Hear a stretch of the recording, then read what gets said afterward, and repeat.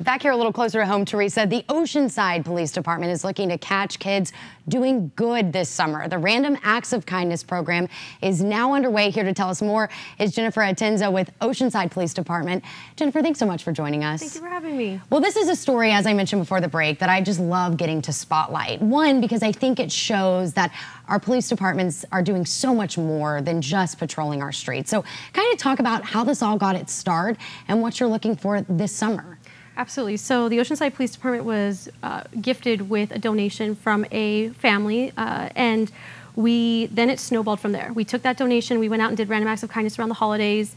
People saw that on the news, they heard from friends, word of mouth, and then we were fortunate to receive another donation from another family that wanted to keep that program going and further our efforts. So we're going to be out this summer continuing that and doing some random act of kindness and really encouraging our kids to do positive things over the summer. I think, you know, we hear summer slide all the time when it comes to schools and kids getting distracted and maybe not reading as much or being as engaged because they have so much downtime. So talk to me about the things you're going to be looking for. What are some of the things you're going to hopefully be spotlighting? We're going to have some fun catching kids in the act doing good. So we're looking to catch them wearing their helmets when they're riding their bikes or their e-bikes or their scooters.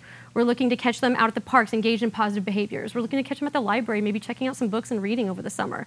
So just reinforcing those positive behaviors. We want to encourage our kids to do good over the summer, and we want to recognize them for it. And how important is it for kids to see officers in a different light? I think, you know, whether it's their parents or them themselves who have maybe gotten into trouble in the past, I mean, kind of being able to change that narrative and connect in a different way. I mean, that's got to be something that can only benefit everyone. Absolutely, it's everything. A lot of folks I work with on the department have their own experiences that they had maybe with an officer when they were little. I had mine. I had my moment where I was a young teen and I had a moment with an officer where he took the time to really talk to me and just engage with me, and that stuck with me.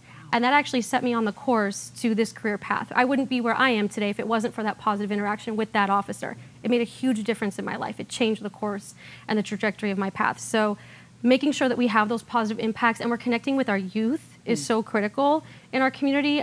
We want to make sure that we're catching them at that early on age and they understand that we're in the community to help them. We're there as their helpers, we're there to serve them.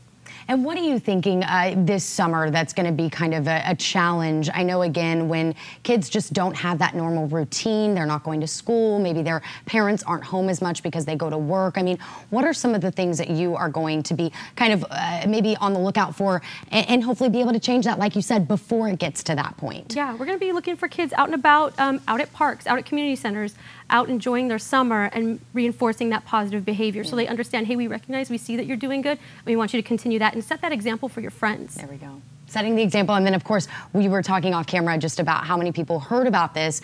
Some on Good Morning San Diego who actually just loved the idea and wanted to be able to benefit it. How can people help out if they love this and they want to make sure that it keeps going? Absolutely, we definitely have KUSI to thank because it was a result of doing an appearance about some of our random acts in the past that the Borwick family came forward and gave us an additional donation, which has helped us continue this effort.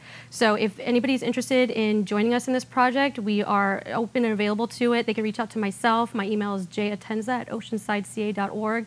I have the benefit of helping lead this project for the department, and we were open to any assistance that we can get to keep this going. Gosh, we are just such big cheerleaders for this. I think it's going to make such a huge difference. So keep up the great work. Thank you. And thanks so much for joining us to share about it. Thank you.